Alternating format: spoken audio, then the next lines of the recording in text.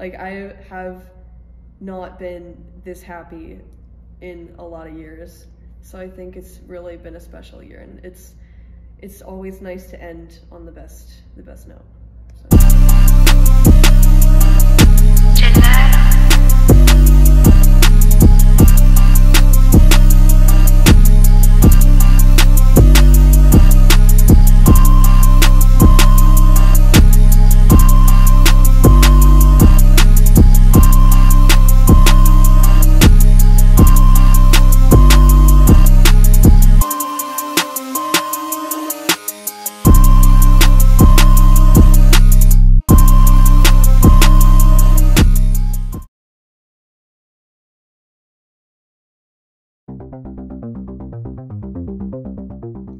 Cross Country 2022 ended just a few weeks ago, and it was a good long season for our team. And so here in this video, you'll get to hear some of the reflections from a few of our athletes and get the chance to get to know some of them a little bit better.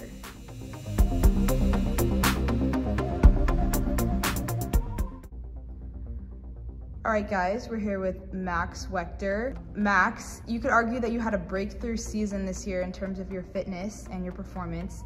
First of all, would you agree? And if so, explain what was it like to get to this new level? Yeah, so I think I just was able to peak at the right time this year. I feel like in the past I peaked pretty early and then had trouble at the end of the season, but I felt like this season I was able to steadily improve throughout the season and be able to compete and improve continuously. So I think that was kind of the key. Yeah, a big part of that, because that was a trend for a lot of people this year, a big part of that maybe could be accredited to the coach's new approach to training this season, because that was their whole intent, was to peak us later in the year as compared to previous years. So do you think that helped you? Do you think that had anything to do with you peaking later? Oh yeah, definitely. I think with the summer training, in the past it's been 2 workouts a week and we start workouts really early. And I felt like this summer they slowed it down a little bit. They're like, hey, let's do 1 workout a week, and it gives us a ton of rest and just focus on mileage. And I think that really benefited me for this season. Yeah, I can agree. It was a pretty slow build in the beginning. I was like, when is stuff gonna get hard? But I think the timing was a lot better this year too. I think in my case, it was kind of a special case with that, because I think they aimed for me to peak at Santa Clara, which was like halfway through October, because they honestly thought weren't even sure that I was gonna go to conference. So that, I think I peaked like a little early this year for sure. I think, I mean, to no one's fault. Like, I honestly didn't think I was gonna go to conference either, but then I ended up going on the regionals, which was like a month past like my peak race, where I had my season PR was at Santa Clara. So I think, honestly, I feel like my injury-free time, it's been like a year and a half now, I think, since my last injury. I think that's definitely accredited to not my training actually being less delicate, I'd say. I think my body needs hard training and needs 6 days a week running or something like that. Versus what I was doing before was very careful and strategic, and everyone was kind of too scared to push me.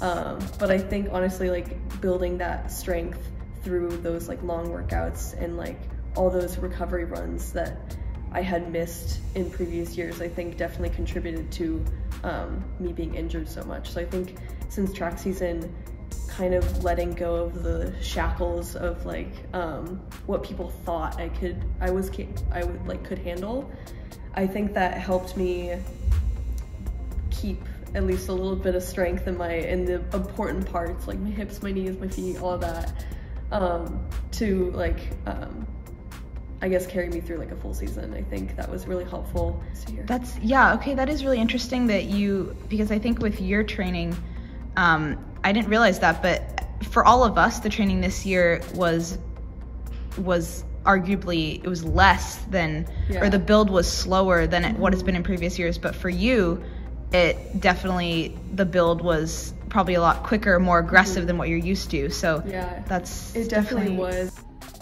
So with this kind of new approach to training that the coaches had that was intended to peak us a little bit later in the season, do you think that your last race of this season, which was Bronco, do you think you were at your peak?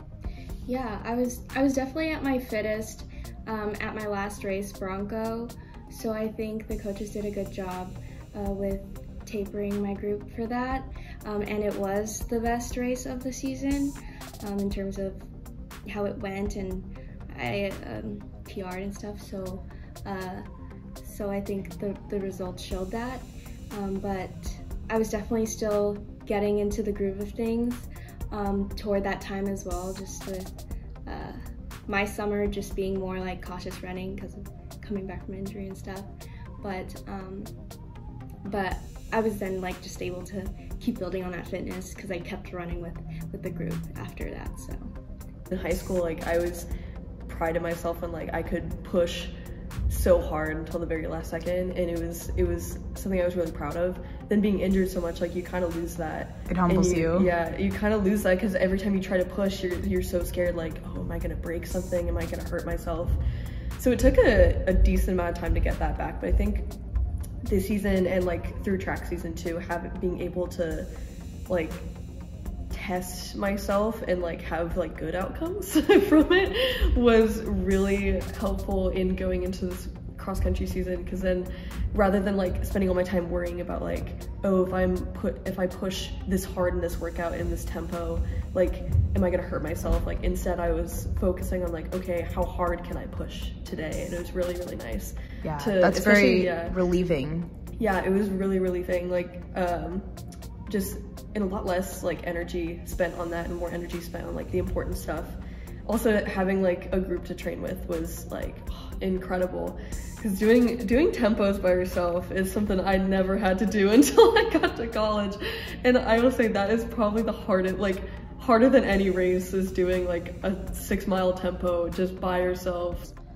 Similar to Julia Marriott, this is also your first fully consistent season in your college career so far that was uninterrupted by any injuries. So just kind of tell us, you know, how does it feel to finally achieve this, seeing that it was one of your biggest goals coming into the season? And how does it feel to finally start getting closer to your PRs again and feeling maybe like the old Caitlin?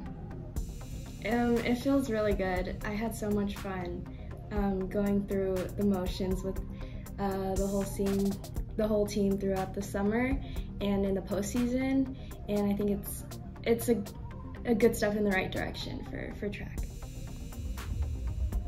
All right, so you had a solid race at the conference meet this year. What kind of confidence did that give you moving forward going into regionals? I think I knew, like I was saying in the past, I'd had some pretty bad races at the end of the season. Like I just felt like I'd peaked a little too early, and I felt like going into the conference meet and having a good race there, just like I knew regionals was gonna be a good race because I knew I still had it, and I knew that especially with a PR at the conference meet, I knew regionals I could just keep going like same pace and keep the momentum moving. Nice, yeah.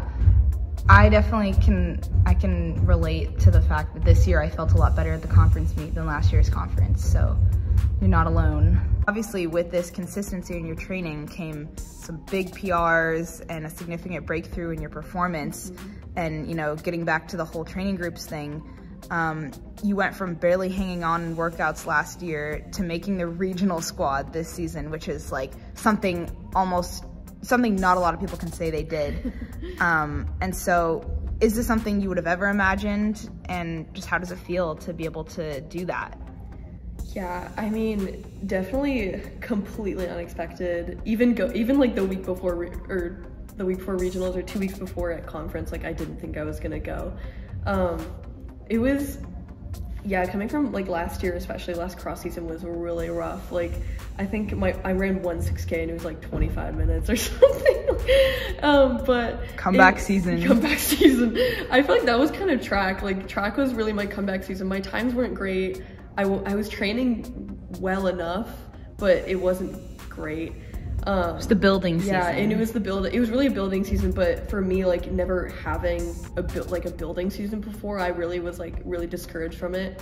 So I kind of set the expectations for myself really low this year. Like I honestly didn't even think she was gonna take me to the Riverside invite where like everyone went. So I was really at camp, I remember asking her like, please take me to Riverside. But luckily, like going through the season, even though there was some stuff that I didn't get to do, like going into conference and like being able to tell myself that I made it there from like my freshman year self, all I wanted to do was go to conference. And like I remember telling myself freshman year when I got injured, I was like, you know what, conference senior year, like I'm gonna go, telling me I'm doing it right now.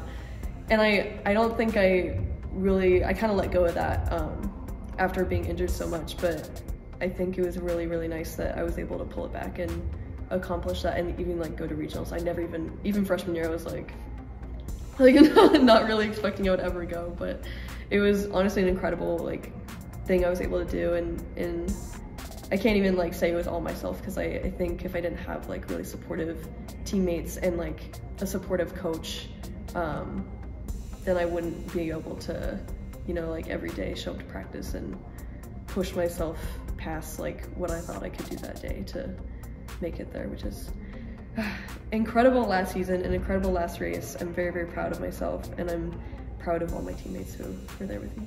Yes, as you should be very proud of yourself. Explain to us how racing felt this cross-country season compared to last season. This season, it felt pretty similar just because I was coming off of not really having a past season of racing, and so it was definitely just like racing into fitness, and it was a little hard, but I got to do more races this season, and like pretty much like all of them, and that felt really nice, because with each one like I felt a little more like my old self. What are your biggest goals for track season coming up, particularly the steeple?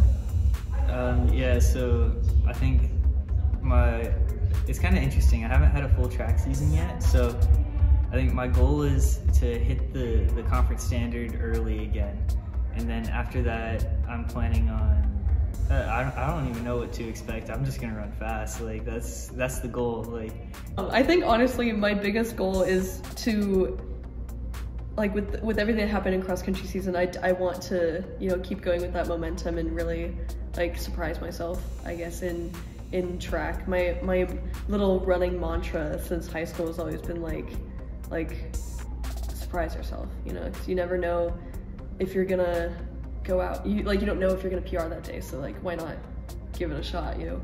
I have no doubt we'll see at least a 5K PR from 18. I hope. What, 18:30 last year? 18:22. Don't mind if I do crush that PR. I would say my goals for this track season would be to train hard and see where that gets me. I honestly feel like whatever I go into at this point, I'm gonna run some good races. So I feel like I'm excited. I really want to run a 15. I think that would be fun.